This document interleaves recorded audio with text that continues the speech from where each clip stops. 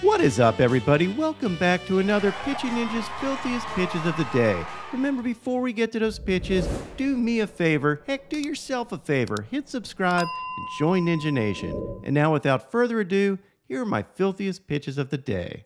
I'm going to start with Clayton Kershaw, who had 6 strikeouts in 4 1/3 innings, thanks mostly to his sliders.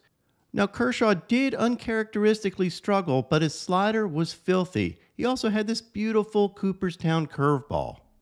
As far as Kershaw's slider, this overlay with his 91-mile-an-hour fastball shows you exactly why that slider is so tough to hit. It looks just like his fastball, but ends up dropping beneath the plane of that fastball.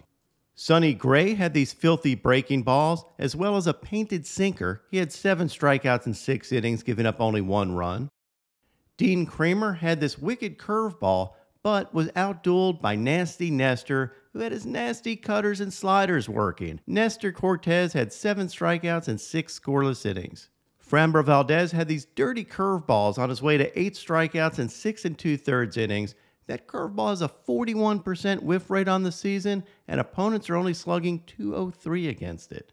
Martin Perez had these nasty cutters and painted with his fastball. He had 6 strikeouts in 7 innings, giving up only 1 run. His ERA this season, 2.59.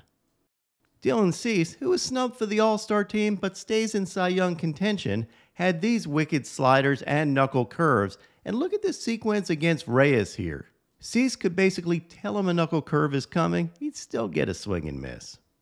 He had 4 strikeouts in 6 innings, giving up no runs, lowering his ERA to 2.03. Reid Detmers was absolutely brilliant against the Braves. He had 6 strikeouts in 5 innings, giving up no runs. He had these nasty sliders and elevated fastballs. But my favorite pitch of his were these slow curveballs. I mean, look at these things. They're so pretty. They also show you why Detmers gets swings on elevated fastballs. He can throw a fastball way out of the zone, and that curveball still tunnels with it. So as a hitter, when you see an elevated fastball, you think it might be a curveball, and you start your swing. And just because you're watching this video, I'm going to give you Reid Detmers' curveball grip. He sent it to me a while back, and I thought I'd share it with you.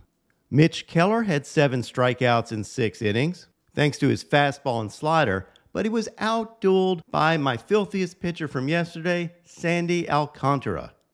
Sandy has been the best pitcher in baseball all season long, and I thought this graphic from the Marlins broadcast sums it up perfectly. This is a list of 8 innings or more outings in the major leagues this year, and Sandy has more than any team. Sandy didn't go 8 innings in this game, but he did have 10 strikeouts in 6 innings, thanks to his 92 and 93 mile an hour changeups. He did have a couple of changeups that were 95 miles an hour, and he did this when his pitch count was over 100, while also hitting 100 miles an hour at over 100 pitches. Sandy's the definition of a workhorse while competing like Secretariat. He also threw some 6 sliders, and here's some fastball slider overlays for you. Good luck. Now on to my filthiest relievers. Clark Schmidt had these nasty sliders. Jake Diekman had this wicked slider. Yency Almonte had this slider that dropped off the table.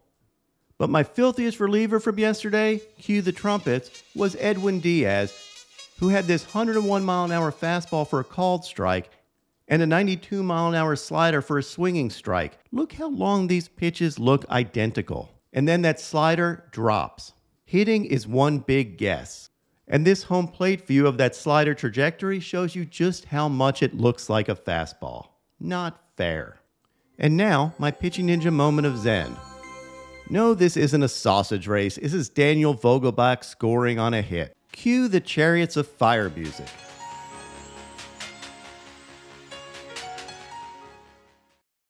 What is up, Ninja Nation? My picks of the day today are for Max Fried to have over 5.5 Ks and for Nick Lodolo to have over 5.5 Ks. Here's the current line. In his last few outings, Max Fried has not had a lot of strikeouts. I expect that to change after the All-Star break. And I look for Nick Lodolo to have a good outing against the Marlins and rack up some strikeouts. So, those are my picks of the day. What would your picks of the day be?